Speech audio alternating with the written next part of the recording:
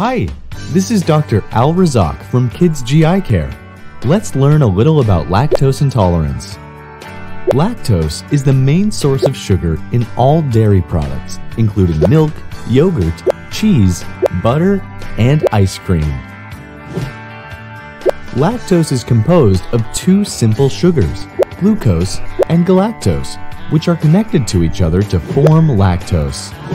Our body cannot absorb lactose directly and must break it back into the simple sugars it was first made of. This happens in the small intestine by using a special protein or enzyme called lactase.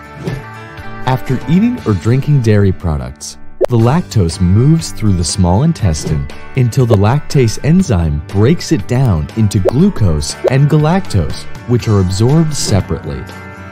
People with lactose intolerance do not have this enzyme, so the lactose moves throughout the small intestine unabsorbed until it faces some bacteria inside our GI tract, who takes advantage of the lactose, producing gas, acid, and pulling more fluids to the GI tract, causing more diarrhea along with gassiness and cramping pain. It is always important to know that lactose intolerance is not an allergy to milk. Allergies in general are caused by protein, but lactose intolerance is linked to the sugar in milk and other dairy products.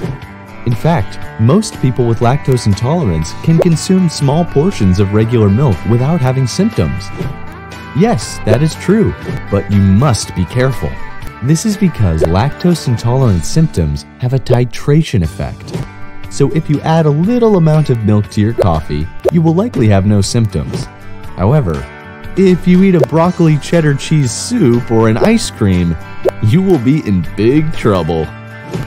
Finally, lactose intolerance is a relatively rare condition in kids. It could happen as we get older.